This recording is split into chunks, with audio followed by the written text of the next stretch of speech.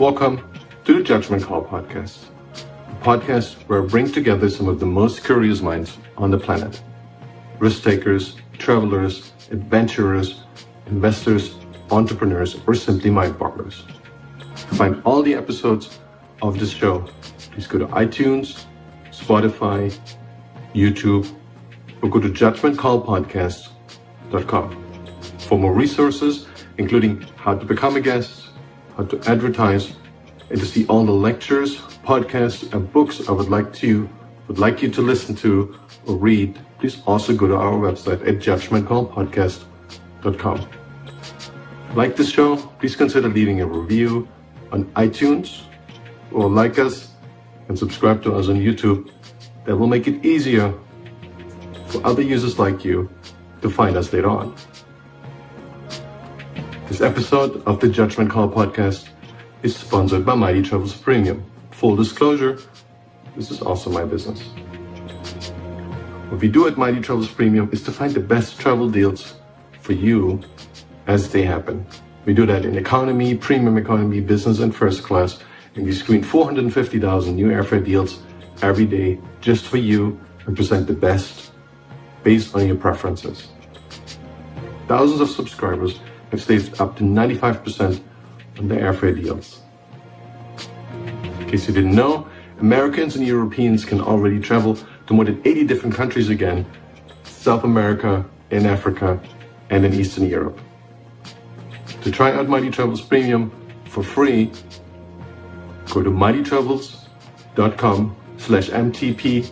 If that's too much for you to type, just type in MTP4U.com, MTP4U.com to start your 30-day free trial. And today, to be here with Kelly Perdew. And Kelly probably needs no introduction. If you need one, Kelly is a former military intelligence officer.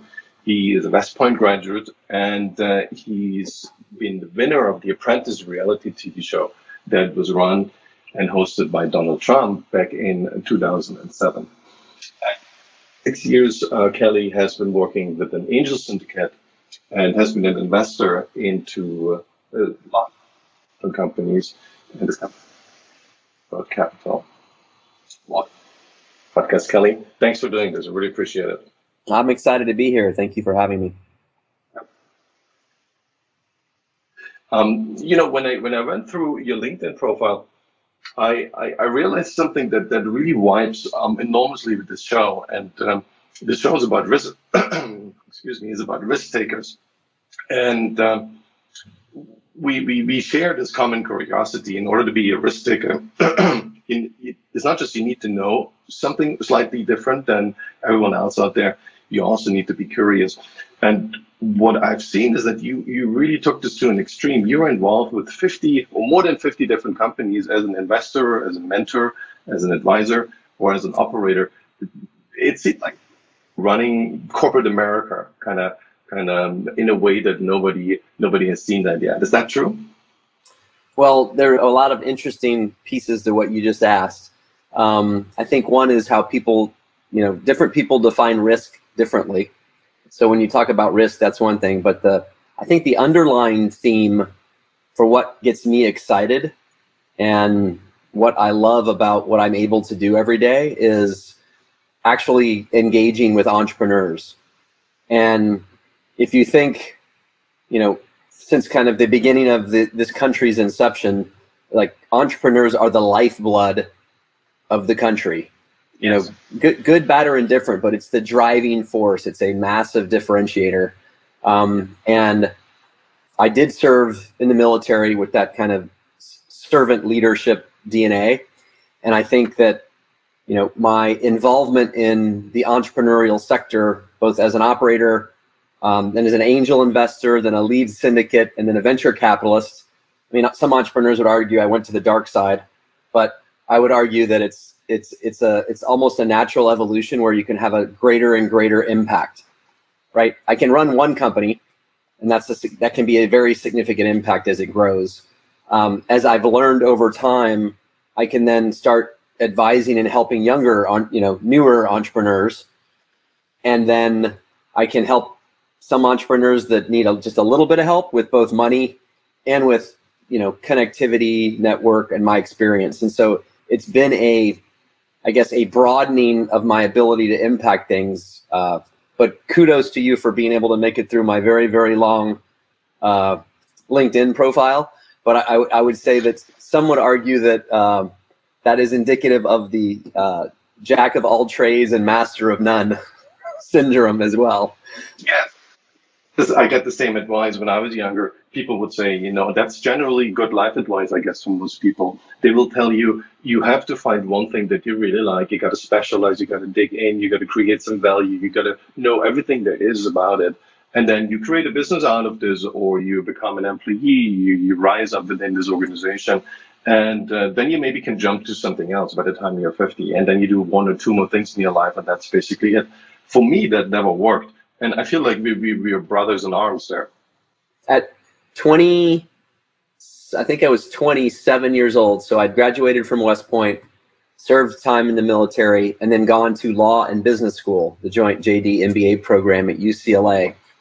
And I had also read Richard Kiyosaki's second book. Most people know Rich Dad, Poor Dad, but the second book is called Cash Flow Quadrant.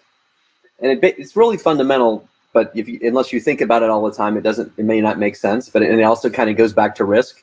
But I was sitting at the printers, which is kind of an old school notion. They still have them, but it's basically where right at the end of a very large transaction, like a large corporate deal, both sides of the transaction show up, and you plan to stay there for 2 or 3 days, and you're literally at a printer where they're going through the contracts. So all the documentation. And the attorneys are there, the accountants are there, some of the principals may or may not be there. And the third morning, the company was being purchased. It was an acquisition. I was there as an intern with a law firm, right? This is in late JD MBA program. I was in law school, so I was working in a law firm. And we were representing the company that was getting acquired, right? So these liquidity events that all the entrepreneurs talk about and how a lot of wealth is created and what's going on, whether it's an IPO or an acquisition. This was an acquisition. And we'd been, working for 3 days, and the two big law firm attorneys, at then it was only $600 an hour, but that was a lot back then, were arguing, and it was the early morning, and the CEO and the CFO, both gentlemen from Texas, older, cowboy boots, suits, smoking cigars at like 9 a.m. in the morning, came in, and their attorney and then the other side's attorney was arguing about where a comma went.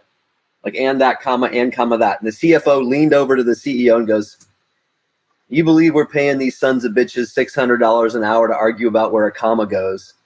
And my, proverbial light bulb above my head was like, I want to be the people that are on one end of the transaction, not the attorneys or the vendors or the accountants that are working on it. And that was my impetus. My risk was ending up kind of as in the worker mode, not in the ability to impact, grow, and be creative and create significant wealth for the entire ecosystem. So that was kind of my, not wanting to close off doors, even though I went through law school, went through business school. It's like that entrepreneurial route is what was attractive to me and pulled me in, because I didn't consider it to be risk. I considered risk to be working for the man. Somebody being able to call and ask, "Where are you right now? What are you doing?" And then, that's a little bit of an illusion that you have any of that freedom as an entrepreneur, but you still, everyone is your boss when you're an entrepreneur. But that was the driving force. They're just not called boss, right? That's generally the difference. No, I hear you, and this, I think this is kind of my message also to younger entrepreneurs, and it's this it's sometimes hard to see that you are a part of that calling, because the general life advice, and I think that works for a bigger part of the population, is correct, that you need that specialization. But the entrepreneurial gene in it, and I'm sure sooner or later they're going to find out what that actually is, or what character traits it is made of. There isn't much. You won't be happy in a big organization. As you say, the risk is completely different. In your mind, and so it was in my mind. I also went through law school, but I realized I never wanted to work as a lawyer. That's just not what I want to do, because it doesn't create any value. Obviously, it creates value, but it doesn't create. That's why I find this interesting. You used that lawyer example. It's not the value I want to create and how I want to be into society and contribute something. So that's that. You've been going, when I saw this, I realized you're kind of the social media star. Before social media even was around, you were on The Apprentice, and at the time, I think it was a major reality TV show, right? Yeah, for season 2, our finale had 30 million viewers, so half a Super Bowl, half an NFL Super Bowl. Yeah. And you did your own TV show, right? So during the year where I worked with Donald Trump in New York City, I also hosted a show on the military channel called GI Factory, where it looked at where it was kind of like a Dirty Jobs, but for military weapons, vehicles, and equipment. And I was very purposeful about where I worked and what I did in the aftermath of winning that show and having that much exposure. And I went with kind of the two themes that were central to kind of who I am. One was kind of entrepreneurship and business, and the other was things having to do or related to the military. Both in publishing my book and hosting that show, and then a lot of the charities and activities that I was associated with after the show were focused on those. I had a lot of opportunities to do other stuff, like be a judge at the Miss Hawaiian Tropic contest that I did not do. But there were a lot of those that maybe sometimes you look back and go, maybe I should have done those. But anyway, I stuck to my guiding kind of principles, if you will. There were opportunities. A lot of people say that when they look back in their life and they're older, the thing they feel worse about is the things that. Yeah. Hey, but do you already have some certain regrets, or feel like, whoa, I did so many things, and obviously, you the only regret you probably have is that you did too many things. Yeah, I would say that I am not one of those, looking back and feeling badly about regrets. I'm much more of a forward-looking, like a lot of entrepreneurs, I think I'm much more forward-looking in what's going on. So I also have tried to be very grounded and aware of what's going on at the time, and kind of realize that now is the only thing that matters, and like absorb and do as much as possible. So I got to do way more than a normal person, or maybe normal 3 or 4 or 5 people's lifetimes, as part of that show. And then also through what I did with West Point and the military. And, there are so many things that I am incredibly fortunate to have, kind of combination, worked hard and fortunate, and started in a great spot in life and was able to do, and I'm still capable of doing that. I don't spend much time at all on regrets for things that I didn't do or missed. Yeah. Already, you're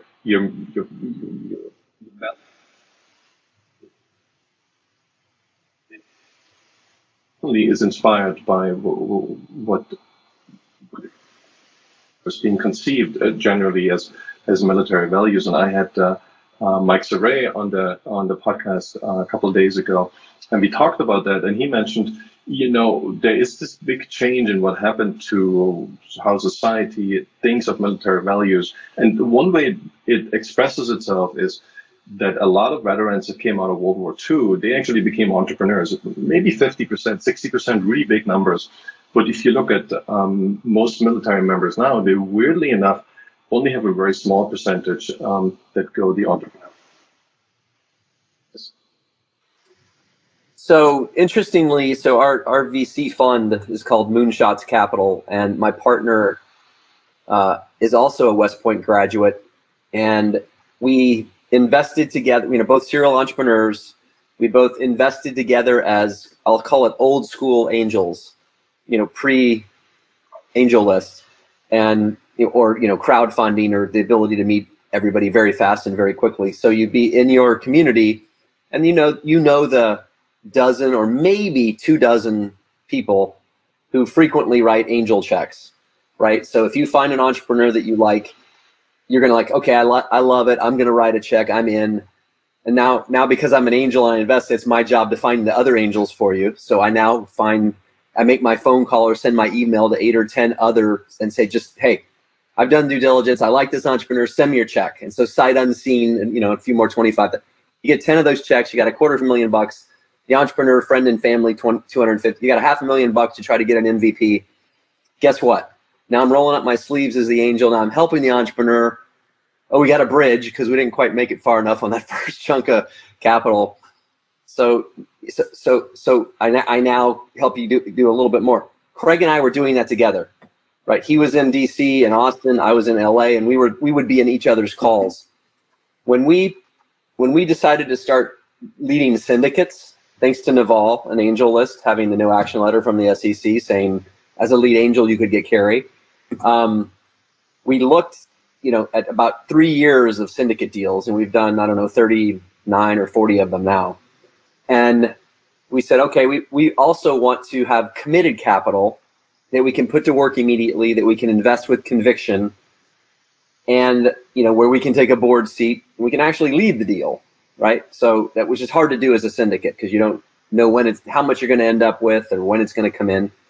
So we had to become even more disciplined on our thesis for how and why we were investing. So what we did is we did a regression analysis against all, at the time, 75 investments we'd made and said, what factor that we can control for at the time of investment is most relevant to high ROI, right? In terms of a good outcome. Yeah. And the one factor we could control for was the quality of the leadership team. Yeah. The only place in the world that we're aware of where millions of dollars is spent training people in leadership per se is in the military. And then there are a whole bunch of network effects that occur post putting the money in there, but we like deals and we look closer at deals where there's a military veteran on the founding team.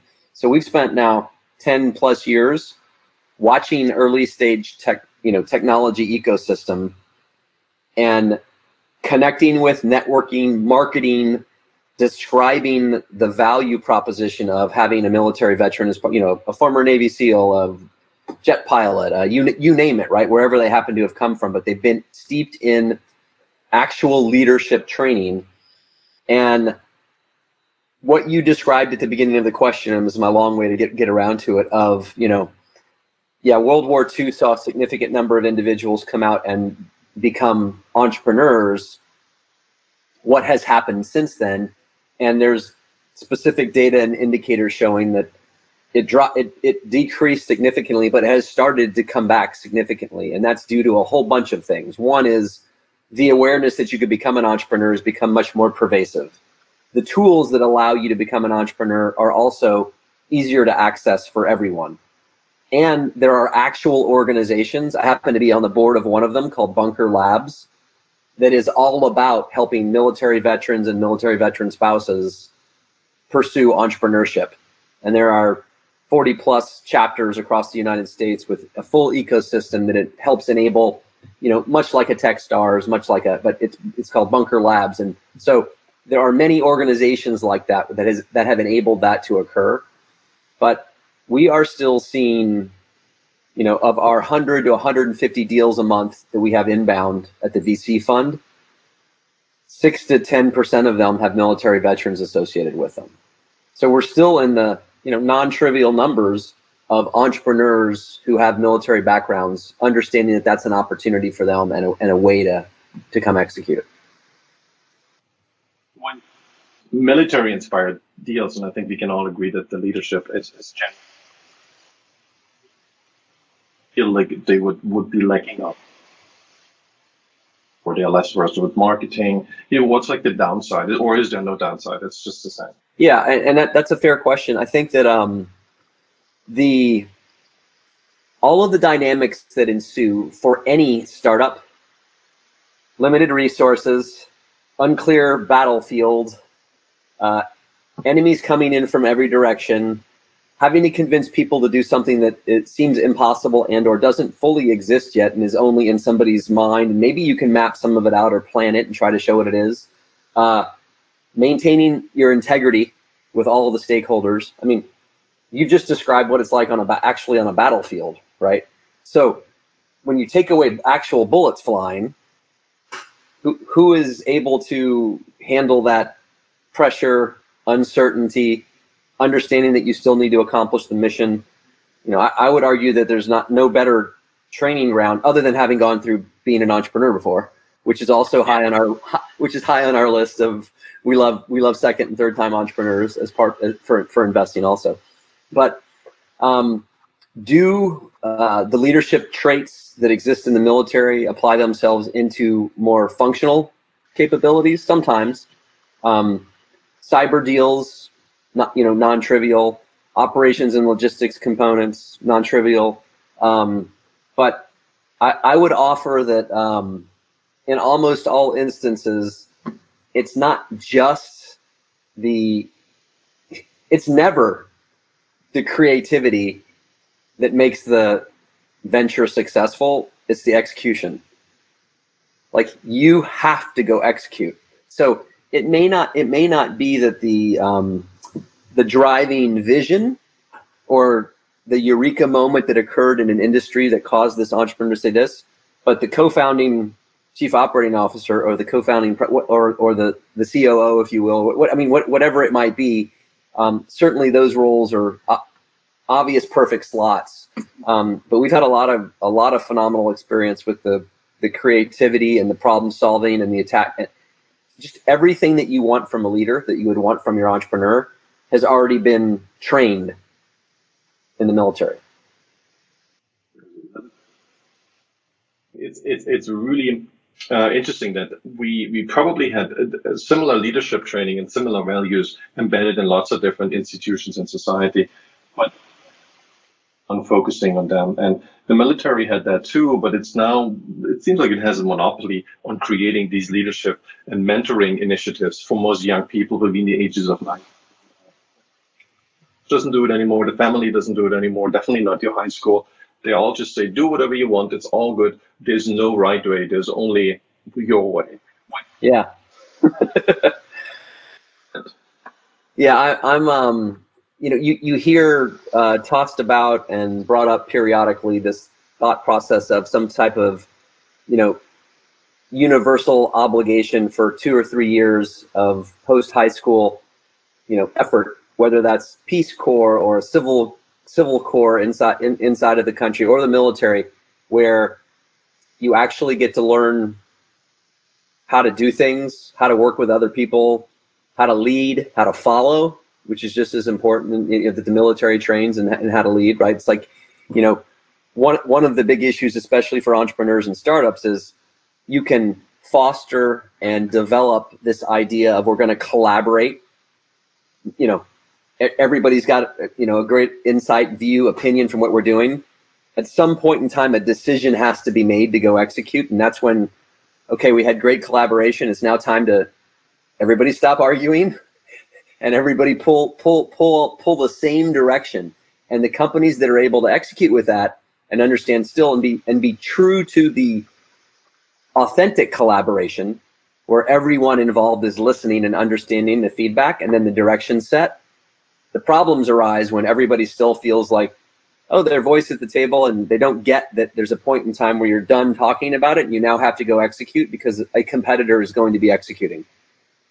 And that I think is something that's huge. And I do agree with you that the military does a very, very good job of describing that leadership and training in that leadership component for your role, for your spot, why it's important for you to execute when no one's watching. All of those are incredibly important lessons that are taught. It's not exclusive to the military, interestingly. It's just everyone in the military got that. So it's a great pool from which to choose from. I think that you get, team sports, especially through highly competitive environments, has many of the same leadership characteristics. You're a part of a team. This is important for why it's important for you to do what you're doing. In some scenarios you're leading, in some scenarios you're following. The discipline of showing up every day, the fact that other people are depending on, there's a lot of great elements or components to that. And then also, there's nothing like trial by fire. So if you've been through the meat grinder of entrepreneurship, it helps you the second time, most certainly. For sure. I'm basically on my 12th startup now, and you've learned a lot, but also a lot of once they call this a macro investing. They say if you do business as usual, you want like a 50-year-old who's been through the ups and downs, has seen it all. But once the paradigm shifts, and in macro investing, that's the dollar suddenly goes on a long-term trend to go up. You want a 20-year-old that just has a Robinhood account and basically just play option, the most risky thing, and cannot even imagine there's an ups and downs. So I feel like maybe entrepreneurship is now the old entrepreneurship, the way I understand it, we understand it. Maybe it's morphing into something new. I don't know what it is yet, and I don't know how applicable the old rules are, but I feel like it's morphed already. And one that I found interesting when we talked about that earlier, about the TV show, Most Silicon Valley, there's a big divide between Silicon Valley entrepreneurs and LA, and LA in terms of Hollywood. So there's very little overlap on the creative side. And a lot of those avenues that LA provides in terms of reaching your audience, creating content that's so engaging, it's good for a wider audience. That's rarely something that most entrepreneurs think of in Silicon Valley. And I find this odd because a lot of the advertising spend, the biggest amount of tech advertising spend is now all online. So there is YouTube and there's certain avenues, but there's very little overlap. And you did it differently, right? I feel like you are an entrepreneur and you explored the content route very early on, 15 years ago. What do you think is the future of this? Will they merge together, Silicon Valley and LA more, and Hollywood, or will they stay separate as they are right now? So I think that the ecosystem of Los Angeles has been fighting kind of tooth and nail to.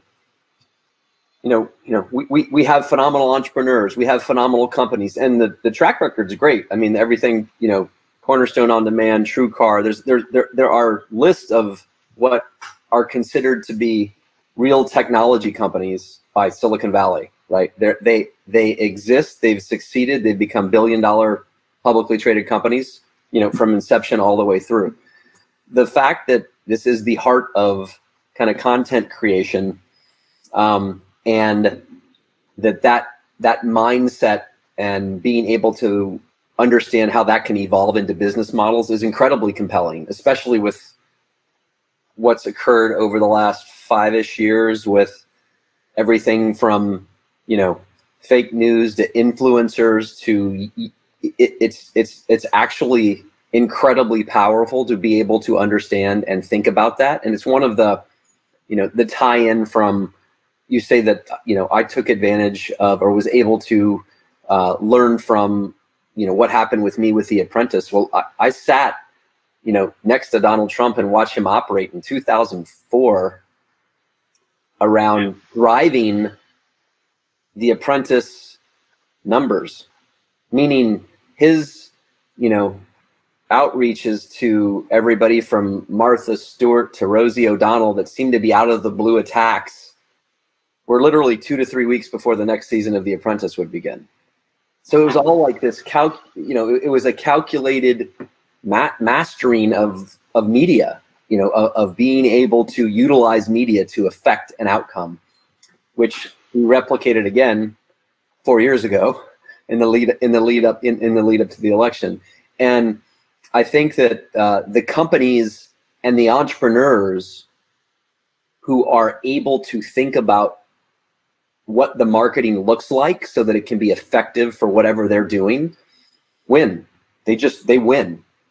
Yeah. Even with a worse product, because if you're in front of the consumer, whether your audience is business or consumer side, if of course the product has to work and meet a certain bar, but if you're adept and you do things very effectively with your marketing, it pretty much beats all the other functions.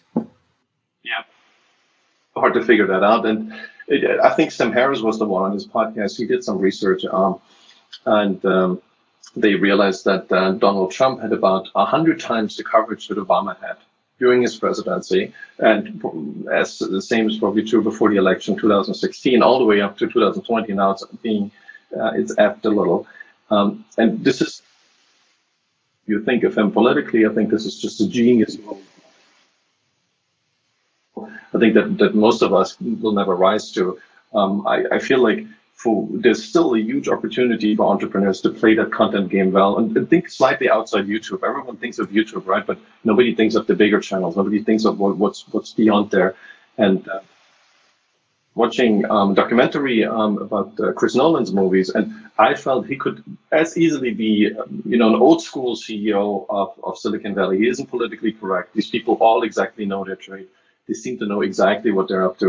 So I felt like there is a lot of overlap between those two cultures, but somehow they haven't really clicked. And maybe that's just happening in the next 5 years. Yeah, I think, with the pandemic, with kind of the work from anywhere mentality, with the, what's happened in and around San Francisco ecosystem and the flight of significant companies. Oracle moving to Austin is staggering. It's like the old school bastion, the best place to learn how to do enterprise sales in the world. We're leaving. To Joe Lonsdale from 8VC saying, we're leaving for all different, for a multitude of reasons, right? It wasn't just one thing. It's definitely, there's been a massive influx of Northern California venture capitalists, entrepreneurs into the Los Angeles ecosystem over the last 2 to 4 years, more so recently. And I think that cross-pollination will certainly, accelerate the time frame for those two kind of ways of approaching business coming together. Yeah, I guess very soon, right? You broke up there. Everyone's going to be in Austin very soon. Yeah, I don't. Just buy land in Austin. You don't even have to go there. Just it's probably going up. It's so cheap. Also, it's so cheap. I don't understand Austin. I love it, but I don't understand the place. Which is, I'm not a happy resident in San Francisco. You're still in LA, right? You're still holding up the fort. I am still here in Los Angeles. My one of my twins is a really good soccer player, and the ecosystem for youth soccer in the United States anyway, it's pretty hard to beat Southern California's training and professionals and the ecosystem for that. So, and the beach and the weather. What would be your catalyst when you say, okay, that's it, I'm going? When PSG or Barcelona asks him into the academy. That's happening next year? He turns 11 in 3 days, so it might be another year or two. Yeah, you might have to wait a little longer. Okay.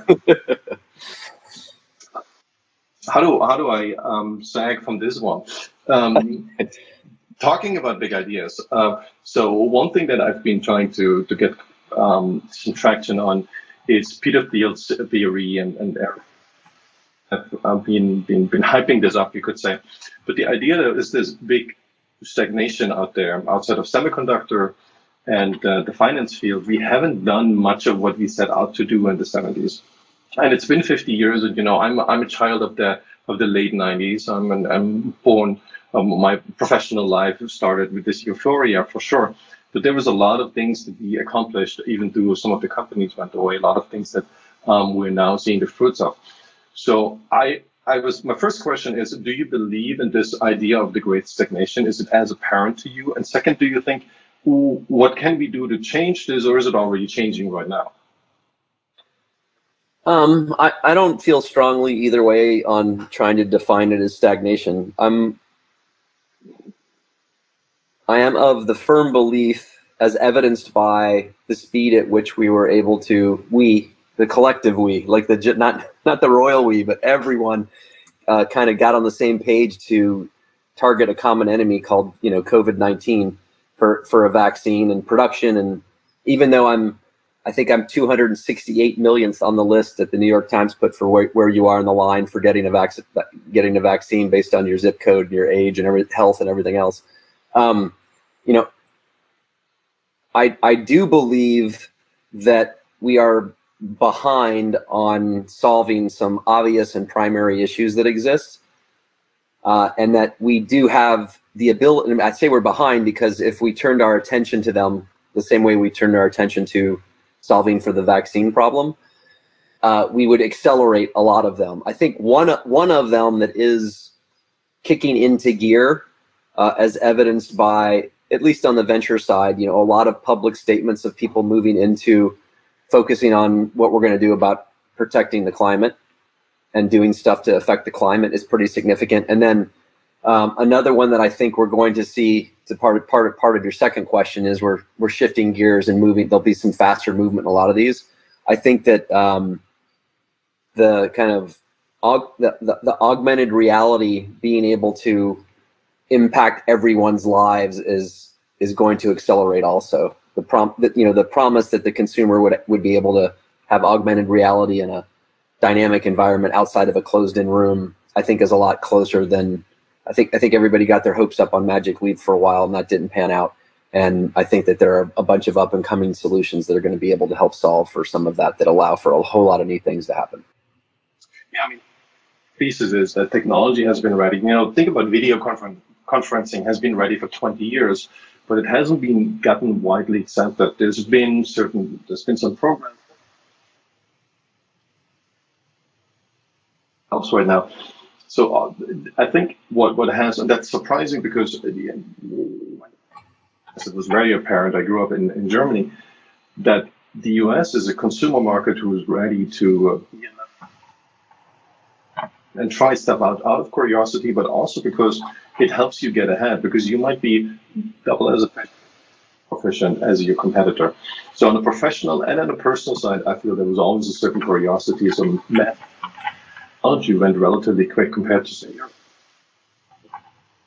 Because it seems like a lot of that technology that was developed 20 years ago, it happened, the adoption happened, but when we look back the last 15 years, it seems extremely slow, and it only like the largest platforms, Apple, Amazon, were able to get through with this.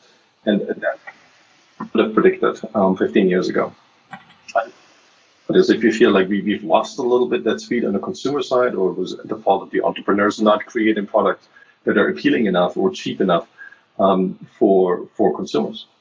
It's interesting you brought up video conferencing, because I think it was about 20 years ago, and my first learning experience as an entrepreneur, i.e. failed company, was a video conferencing company. And it was the,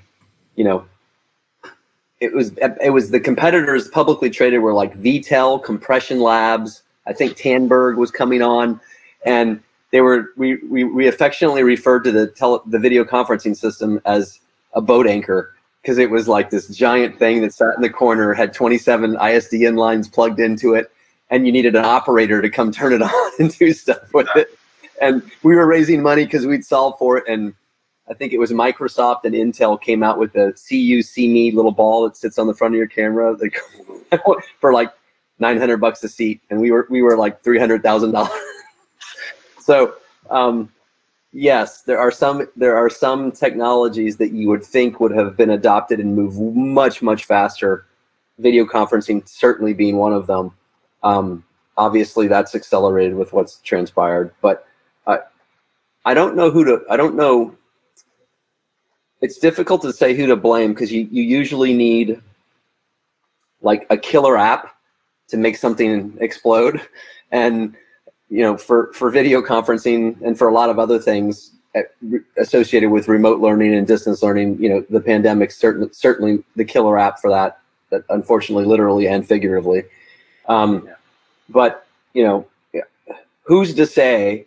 And part of the identification in what I try to do every day meeting entrepreneurs is think about what are the potential problems that this solves for, both right now, and then how hard is it get to scale where that becomes a very large opportunity, right? Both for all the stakeholders, right? For the end users of the product, up to and including also the employees, the build, the partners, the shareholders, the ecosystem, you name it. And it is a significant part of the thought process we go through when we're looking at making final decisions on who we're going to invest in.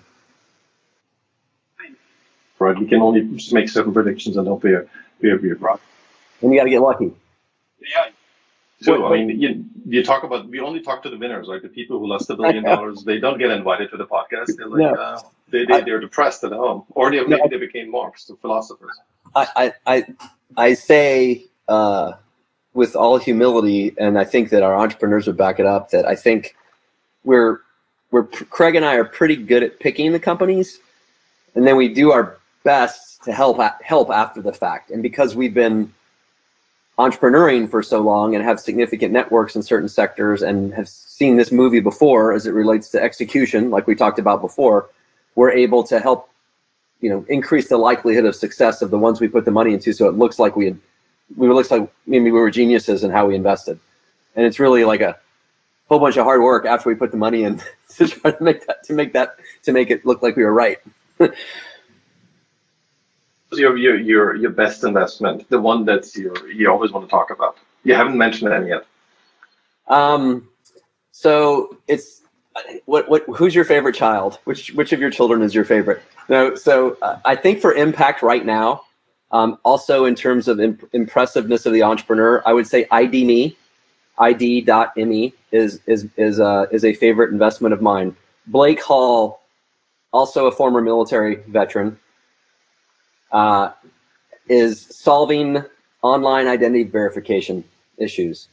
And if you've seen the massive amount of fraud across the states for people trying to get their very, very critical unemployment checks, to the point where states had to shut down because the fraud was so bad, ID.me has systematically turned all of those, every state they turn on with, shuts off the fraud and allows for people to get their checks out. But they're doing really amazing things, protecting your personal individual identity and allowing you to be both ubiquitous, a la Facebook login, and secure.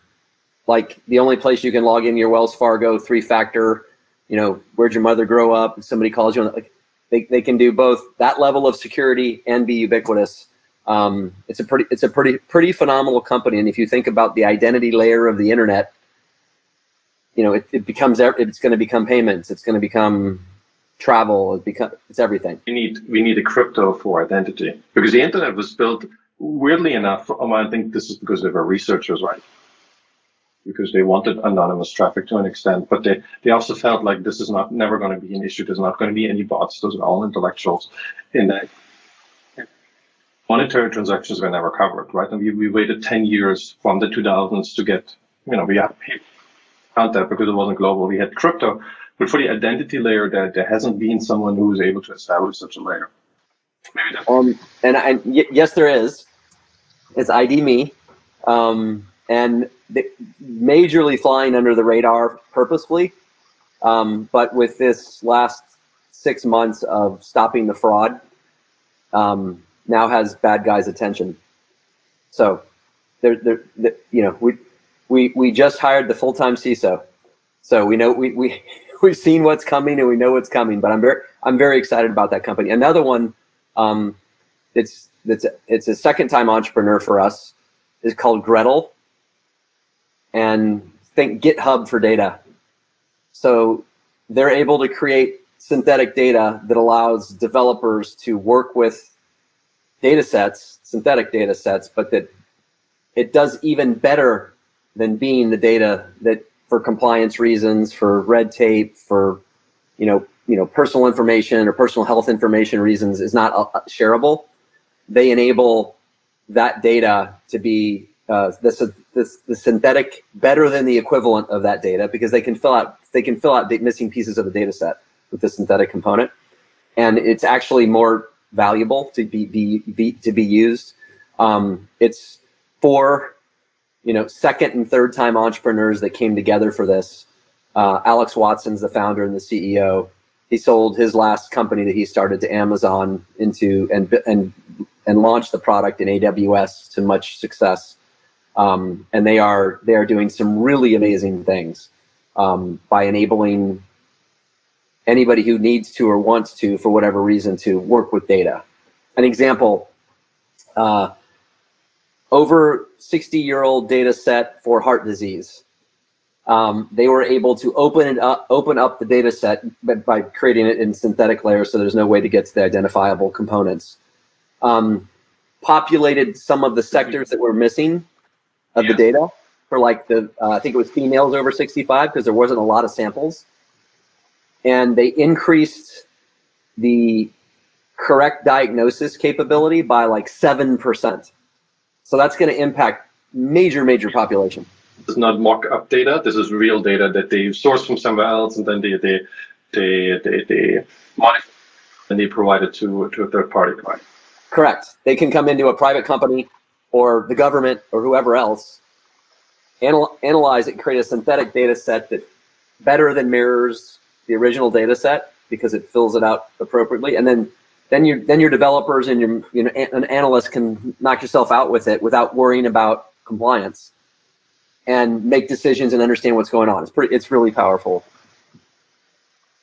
Weeks ago to Mike Connellstein, and he mentioned the biggest challenges in life sciences is really to get the data set up and run his favorite AI program at stuck with really shitty data set. Yeah, if you even get the data set, if you can get to it, and then it's not smooth. You have to do a whole bunch of work on it before you start trying to work with it. Of those images, like cancer images, that's already a huge amount of data. Stock data from Yahoo for free. You know, the data sets that you have in many other industries to that industry, but in life sciences it hasn't. And this is what it could make the biggest impact, right? Because if we get this right, work much better. Yeah, they have, when they published that finding, the inbound from the health and life sciences was astronomical for people wanting to say, hey, you know, of course they need to show that it's secure, that there's no way to reverse manipulate the synthetic component to get to the PII or the PHI, all of those dynamics. But this is a phenomenal team. Greylock followed us in and led the A round last month. Yeah. Well, see right now, what do you feel? What is like your gut feeling? Those deals have changed. They've gotten better. They've better valuations, worse valuations, more necessity entrepreneurs, or more this is more well thought through because people have more time. Well, what do you feel right now from the current deal flow from the last couple of months? So our deal flow, it definitely slowed down March, April. Everybody was on both sides. I think most VCs were also, you know, triaging their existing portfolios and saying, okay, what does this mean for us if this lasts a long time? And entrepreneurs also were like, I don't think anybody's paying attention to us or trying to put money in. Everybody's trying to figure out what's going on, so let's look in. So it slowed down both directions. It has since kicked back up. Absolutely. I like the terminology you just used from necessity, but we're like, we definitely emphasize and focus on must-haves or need-to-haves, not nice-to-haves, right? Because those things fall by the way. First things, they're always second priority, and they always fall by the wayside. And if there's anything else going on, our deal flow that we've been looking at, I would describe it as the companies that we're seeing and we're looking at closer, and it's probably a combination, but they're, I want to say, farther along in revenue, farther along in product build out, more thoughtful in exactly what the unit economics are going to be if they're a little bit earlier on how it's going to operate, and much less, hey, here's a great idea, here's what we're thinking about, I've got a team cobbled together. That's just we just, those seem to drop, like the noise significantly dissipated. In terms of value, I have always believed that the best deals are always competitive and they get priced to market. And anything in and around San Francisco or, you know, up north is more expensive. It could be identical team, identical everything. It's just more expensive than outside of that area.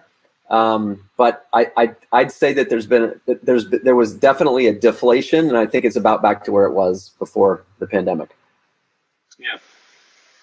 Because of house prices, I feel the cost of living has been baked into that, and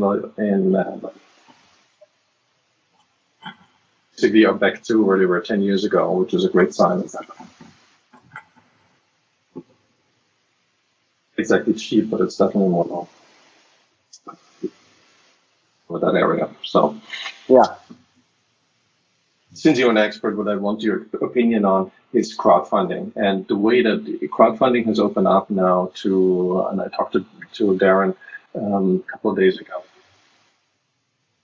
What's coming that's already being in the law, it's not published yet, but it's going to change a lot. That's, very solid Series B, Series C. Impact on the venture capital and angel business, will it make it better or easier? So 100% agree that crowdfunding and the ability to access capital is getting easier every year. And I think that helps the initial rounds of financing. I think that crowdfunding lends itself to consumer-facing products and services much more so than it does to enterprise solutions and or longer-term solutions. So for kind of consumer market elements, it means there'll be more ideas funded farther so that they'll have an opportunity to pivot and or get traction so that they can get institutional backing. But we just experienced a crowd-funded deal called Heroic, who for years, I think he'd raised 10 million, serial entrepreneur, very successful, sold it, but he'd only raised $10 million over the years for two prior companies. And in launching this, crowdfunding element, texting me after 6 hours, after 12 hours, after 3 days, where it went 1 million, 3.5 million, 10 million. And it's pretty staggering. Friend mentioned, when you think of it, if you have a way to get your message in front of a consumer, and because they're not as discriminate, because they don't have the expert knowledge, if say 100,000 or 200,000, the exact numbers obviously differ slightly. But if you have an audience that's captive because you're an influencer, you have an outreach to people, did you going to fill this round? It's not his experience that the investors discriminate so much. So the convert there as a consumer to how much money you raise, it's pretty linear. Yeah, I think that the there's most definitely an opportunity to do that. What will likely transpire is there's going to be lightning in a bottle. There's going to be great things that occur, and some of those, they're going to, like I said, evolve. They get enough money to figure something out, pivot, and get excitement level somewhere else. So there are going to be success stories, right? Like you said, we cover the success stories. We don't cover the failures, but we're going to have a whole lot of data against these crowdsourced entities where 90+% of them probably aren't going to, probably like by the numbers of, just starting a business, running a business, 90+% of them aren't going to work out. So there'll be an initial excitement level where a lot of money flows in, and a lot of money, like you said, if you have a significant number of influencers, but I'm only getting $5 from every person, or $10 or $100 or $1,000 or whatever the number's allowed to be. I consider it, if I'm the consumer, it's kind of like, instead of buying lottery tickets, I'm buying into that system where I can actually experience something with it, instead of just the balls pop up for the lottery. I can buy that coffee drink, or I can get the new glasses holder, whatever it might be. I still think though that, for instance, Gretel that I just described, where it's some AI and some machine learning around doing statistical analysis and creating synthetic data sets, they would probably raise $1 on crowdfunding because people will be like, what the heck is that? Here's the thing. I mean, consumer innovation, we all think of it, and I think that's kind of normal for VCs, unless you have a huge following. We kind of look down on them and say, well, there's nothing behind it, can easily be copied. I have 30,000 VP level and above LinkedIn.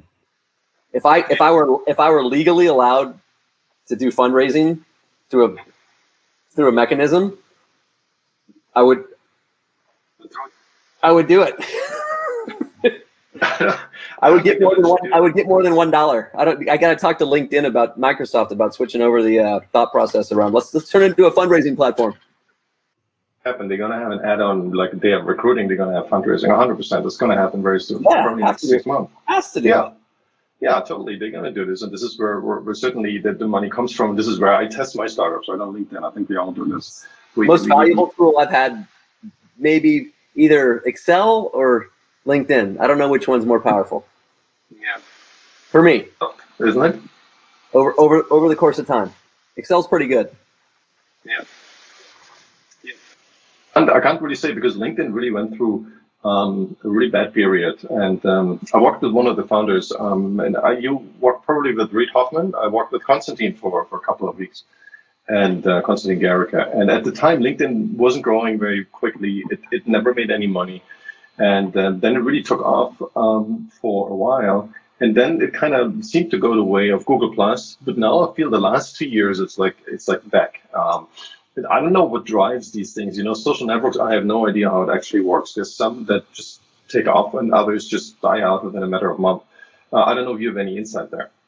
Well, you bring, so interestingly, when my finale of The Apprentice was on, Burnett had structured a relationship with Yahoo, like to talk about the show and the content and the excerpts and all that stuff. And then they did a deal with Friendster. Do you remember Friendster? Yes, of course. I'm that old. Can you imagine? Well, I had about like, I don't know, 50,000 Filipino followers on Friendster because they put, you know, our things up. And I never figured out a way that was any way for that to create value for what I was doing. I was probably a bad entrepreneur and couldn't figure out a way to utilize that asset. But and then, like you said, though, Friendster kind of fade. You know, I think it's dead. I don't even know, but like I haven't heard of it or seen it in a decade plus. So, you know, if you know anyone who can describe exactly what the magical elements are for making a social media platform work, I know there are a lot of people who spend a lot of time studying it, and I haven't gotten to the bottom of it, but I have been. Send me away. Yeah, but I have been since 2004 early adopter of LinkedIn. I think it's a phenomenal business tool, and again, as long as the information's accurate, i.e. identity verification, has to be confirmed. That I feel they've recently invested into, and I think this is great, or maybe it's just the people who use it, is I always felt they have their living CV, right? It's an automatically updating CV. That's how they started out. But what they haven't really focused on is that CVs are basically were worthless 10 years ago, and even more so now. What you want to know is the specifics of someone's knowledge. You can say an atomic level. And these little insights where you see, okay, this guy really knows what he's talking about. He didn't just put it in his CV. And as not just a reputation, like you say, in terms of followers, but actually has deep knowledge in certain parts of that problem. Obviously, it doesn't have like paper. And these things, you know, it could be YouTube videos, it could be small pieces of this is what I know about this. And if you ever have a question, reach out to me and I give you whatever, the first hour for free, and then you pay $400 or $600 an hour. And I think this is what always was missing from LinkedIn. And now they're really encouraging this knowledge sharing slightly better than at the atomic level. And I think that's finally happening. Maybe that's what explains the success. So I was an investor in Clout, which tried to Joe Fernandez is the founder. Tried to create a score around some of those elements to give more of that granular how well or how much do you know a particular subject. Mm-hmm. And a good friend of mine worked at Keen, KEEN.com, which was a phone of dial-in for expert advice or assistance or help on everything from surfing to, and it ended up going psychics and sex. Yeah. Okay. Amazingly enough.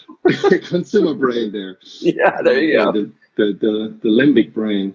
Yeah. Is it still around? Is it like a no, $1 billion in black market money, or? Yeah, this was also, Friendster era. Okay. Yeah, well, it happens. That happens. Um, Going into crypto, what do you think was your general opinion on crypto? And, we had the ICOs. Apparently, they didn't go anywhere because I've never heard of those companies again. They seem to all have vanished, or maybe they do something in the background and we've never heard about it again. And then there's a lot of startups who put all their money in crypto because the Fed is going to ruin the dollar. And there's a lot of crazy news about crypto, and obviously crazy hype right now. What do you feel is going to be the Bitcoin of 2030?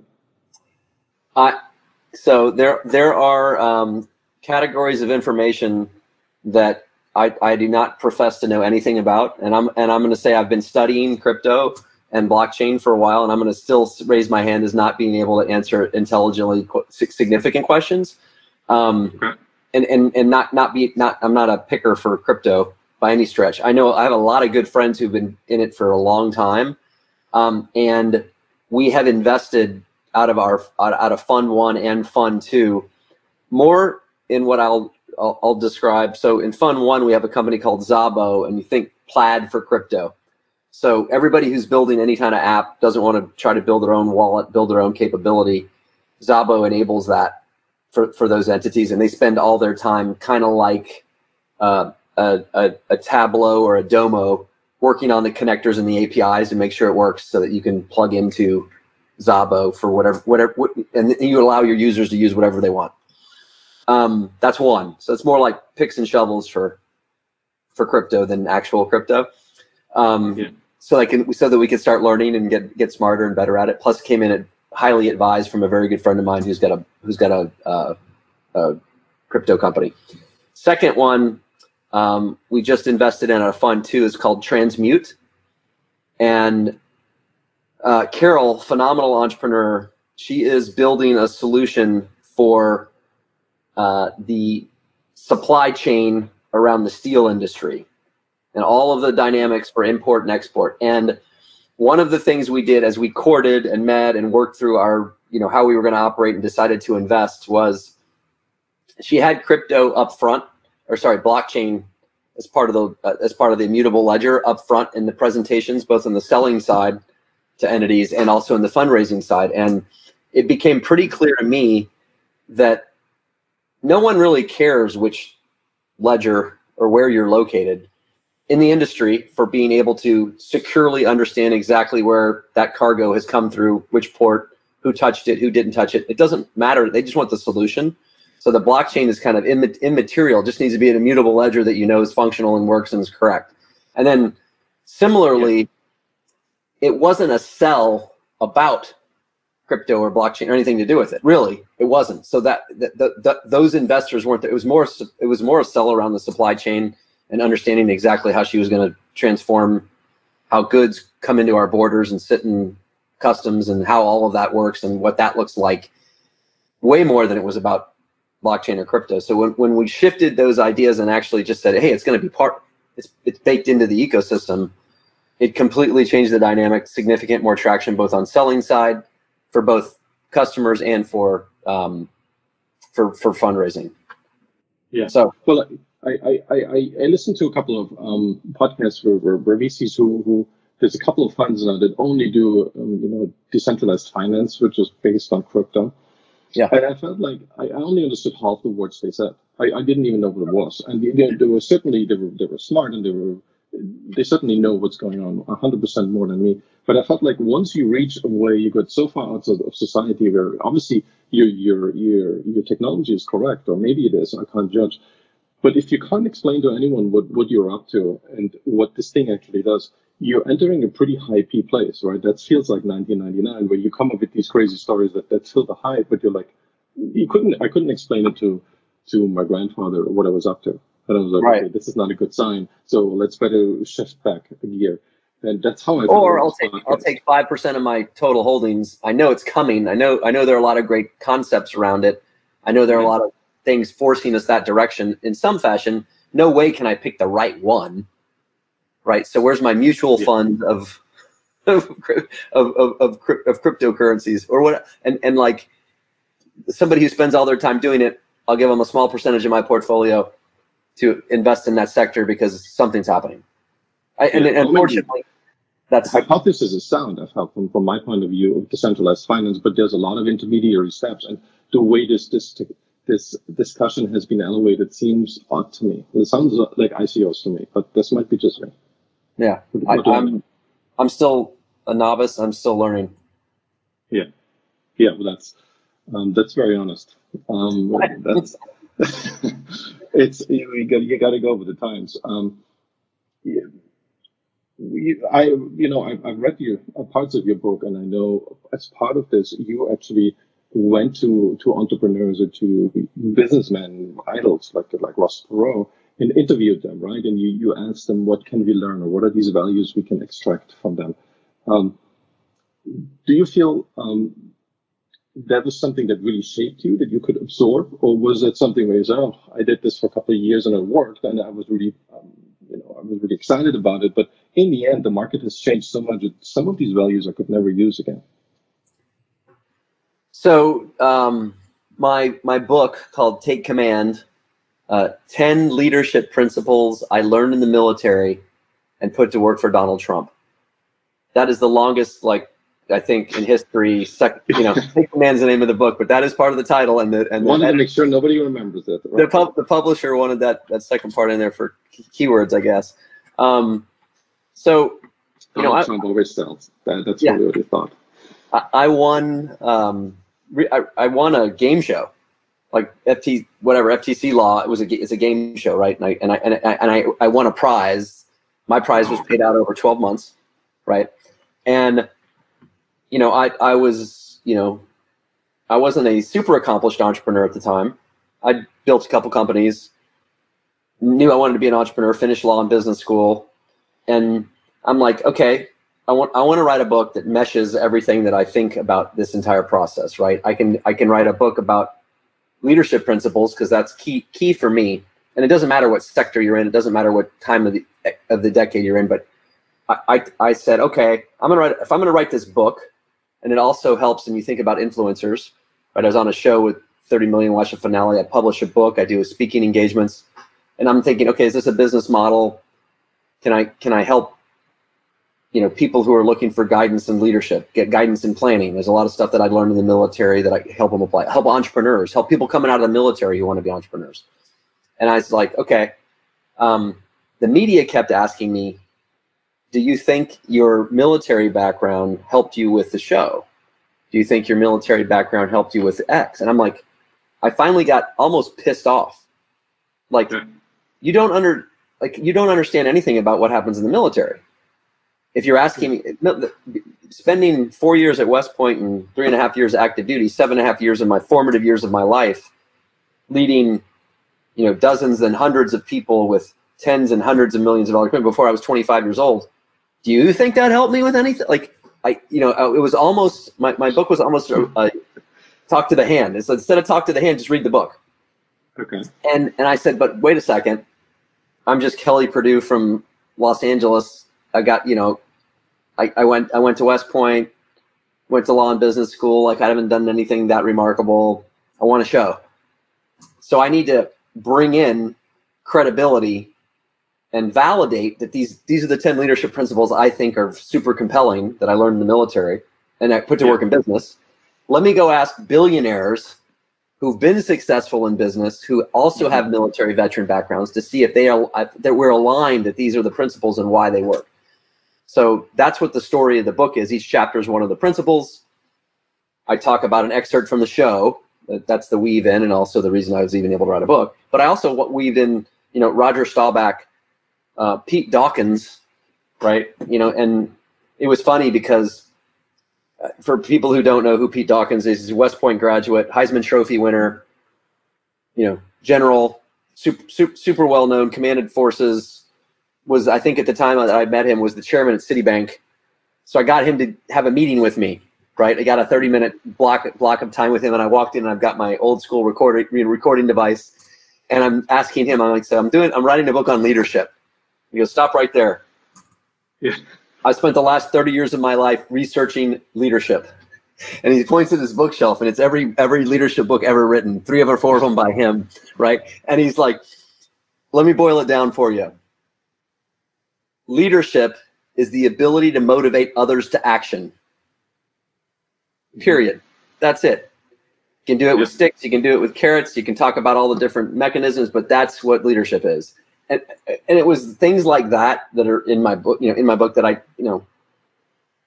couldn't have paid for that. So it was an incredible experience for me. And it was also a validation of what I had learned from being in the military. And it's not like integrity is not taught in the military. It is taught in the military, but it's like you get that from your family. Like you were saying earlier, right? A lot of the social institutions, like impeccability.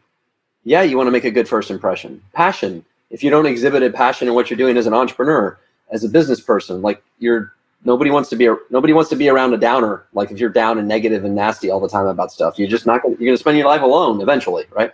So these are not like, nobody knew that these were leadership principles. They're things that we focus on, things that are very, very important when you're in the military and are actually trained, super impactful when you're in business, and the leadership principles we look for when we're investing in entrepreneurs.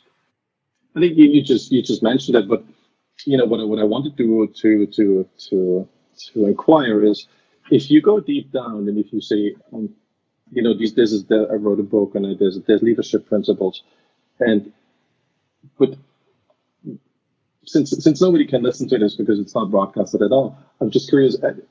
So those are things from where you feel like, well, they really helped me a lot, and B, they hold true basically forever. They've been true for thousands of years. We might only know about them now, or we may be rediscovering them. But this is something that helped me much more than I expected. And I think you just said that. I was just curious because a lot of people talk about values and talk about business, but they don't really believe it, I feel, right? It's a bit of an act. It's a bit of a motivational coach thing. Yeah. No, I'm training my children with these. Okay. Yeah. I mean, selfless, it's duty, right? Which is do what you're supposed to do when you're supposed to do it. Half of the problems in the existence would go away if that just one thing was front and center. Do what you're supposed to do when you're supposed to do it, right? Impeccability. Yeah, my children are not very open to that idea. Impeccability. Don't turn in crap. Yeah. Like, cross your T and dot your I. Yes, there's a diminishing return on what you can get done, especially in an entrepreneurial environment. But if you're delivering a deck to a entrepreneur, a venture capitalist, and you don't spell their name right, you haven't done any understand what that's how much attention you're going to pay to your product. I have been given the honor of investing money on behalf of LPs. And this is part of what investing in military entrepreneurs is. We have entrusted military entrepreneurs with our sons and daughters in harm's way. Yeah. That's sacred. You think about that when you're an officer in the military and you're in charge of these people, their lives, right? It's not too dissimilar when you give them money. When I invest my money with you, they feel a fiduciary responsibility. It's not like, oh, it's other people's money, I'm just spending it and don't care about it. So there's a very serious element to that. I'm not saying non-military people don't necessarily feel that way. I'm just that's how they feel because they've been in that environment. It's a bit like the Israelites, right? You're part of a chosen group, and you got to make up your mind. Do you want to stay part of that chosen group or not? And that's my related question that I always ask that. Do you think religious values, and especially Old Testament, much more than New Testament values, or outside of those two religions like Buddhism or Hinduism, just do you feel that the Old Testament values make a big impact, and aren't they describing something very similar to entrepreneurship? So I have not tried to run an exact parallel of the 10 commandments against my 10 leadership principles, but integrity is on there. They're different, I can tell you. Yeah, yeah. I can tell you that. Loyalty is on there, right? Mm-hmm. So, there's a lot, if you're being pushed, well, whatever we just talked about, and I fully agree with that. If you push this to a couple of abstraction layers higher, you're not just ending up with Exodus and the 10 Commandments, you're ending up, with the spirit of, the Bible's a long document, but it changes and people do weird stuff. They're not angels, right? They're like crazy people, and there's prostitutes and lots of weird stuff going on. For sure. But you realize that there is this struggle for I don't want to say the word moral superiority, but being the best person you can. And then I thought you were going to say perfection. I thought you were going to say the struggle for perfection. Yeah. Attempting to Maslow's hierarchy, self-actualizing, right? Acting, fulfilling your potential. Fulfill your potential and acting with, and I think about it with my kids, like people, I hope they grow up and be happy. I'm like, I don't know that I want them to be happy. I want them to be purposeful. Yes. Right. I want them to have a purposeful life so that they can contribute and feel like they're contributing. Maybe that's you can't tell this to any of the parents in Silicon Valley, though. They think it's all happiness. That's all what counts, which is really strange. It ruins the children's lives. Yes. My point of view, but it's just me, right? I'm definitely not the majority. And I go to my children's school. That's not going to fly there, which is strange, right? It should be like an imbued value in our society, but some of this has gotten lost because nobody has talked about it. I feel like we're in this renaissance. People hadn't talked about the Greeks for like 1,000 years, and then they find these books and they say, "Oh man, we're still dealing with the same problem. So why don't we see what the old books say?" And you're like, the moral issue is actually the same. Technology is better. Same exact. Yeah, I don't believe that there's a shelf life on the 10 leadership principles that I defined that I learned in the military and their applicability to business and or life. Right? They're just planning. Perseverance, don't give up. Planning. If you're not tracking on a plan, like I do this, I say, okay, who's got a business plan? It's like, how many pages? How many? And everybody's got a business plan. Everybody's thought through it. They got a board of directors. They got advisors. And I'm like, how many of you have your life plan written down? Next 5 years out, and it's blank stares, and it's like, well, this idea that you have you're actually living your life right now.